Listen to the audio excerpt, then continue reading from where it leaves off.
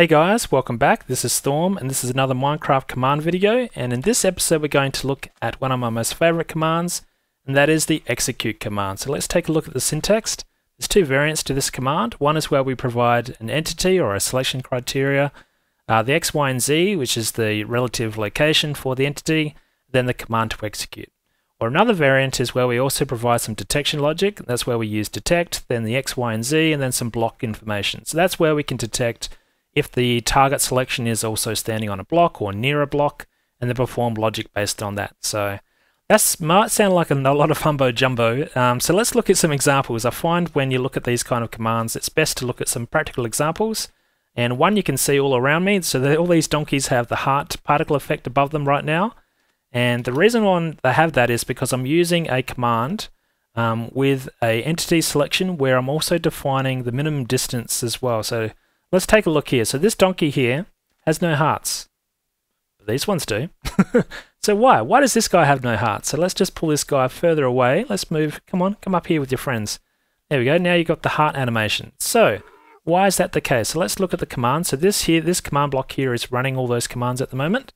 Let's look at the syntax. So here we're saying execute for all entities of type entity horse, and that is a donkey is also type of horse.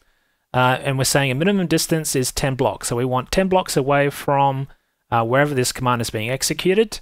And we're also going to play on the particle heart animation if this detection is true. So that's pretty cool, but there's many other things you can do. Execute by itself doesn't really allow you to do much, but you really need to merge it with other commands, just how we're doing it there.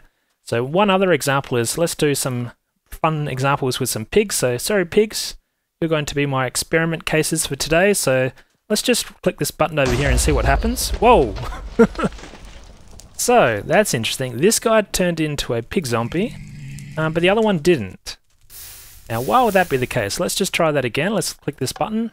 Nothing happens. I press it again. Nothing happens. But if there's a pig standing on this netherrack, whoop, he just walked off. He knew what was coming towards him. So if I press it now, aha! So what's happening here is in this command block, I've got a command, and what I'm saying is I'm using the detection logic. So I'm saying for all entities of type pig, I'm using the detect option, and then if the entity that I'm selecting, the block beneath it, so -1 here is the one block beneath it, if that is a block of type netherrack, then I'm summoning a lightning bolt at that location. So that's how I'm, whoops, sorry mate, I'm still trying to explode you. So that's how I'm creating these pig zombies, by striking the pigs with lightning as soon as they walk onto this netherrack. Now I could just hook this up to a timer and make this command execute over and over again to make it automatic, so I don't have to press the button each time. But you get the picture. That's the kind of options we've got, so that's pretty cool. Now some other things you can do that's also pretty cool with the execute command. Let's just create a couple of snowmen.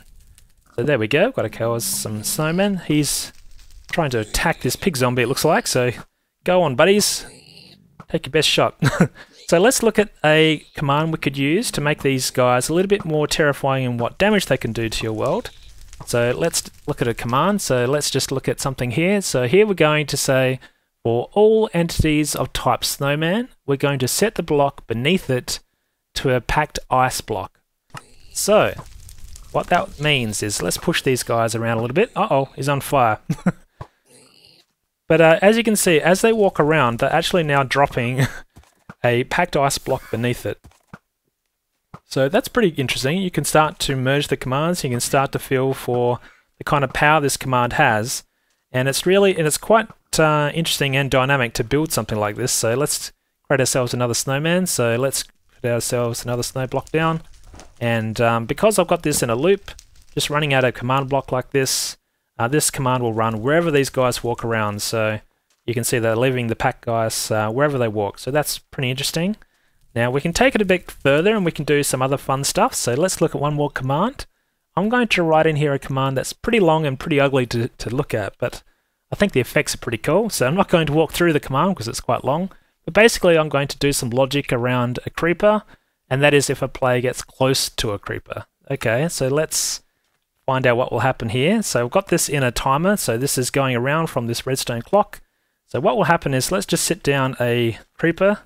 It's just a regular creeper, nothing fancy. This is all vanilla Minecraft, of course.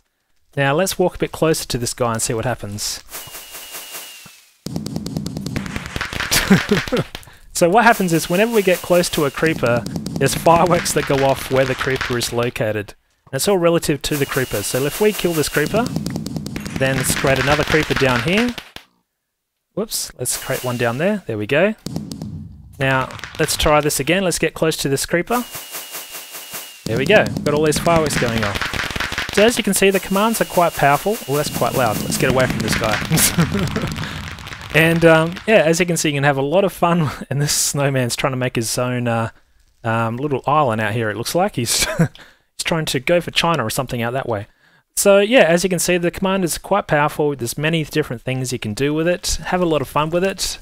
Basically, the world is at your fingertips when you want to do something crazy with these command blocks and with the Minecraft commands. So have a go, have a play around and see what you can come up with. So if you're interested in these kind of videos, check out my command block and Minecraft command playlist. I've got a link on the screen, just click that if you want to take a look.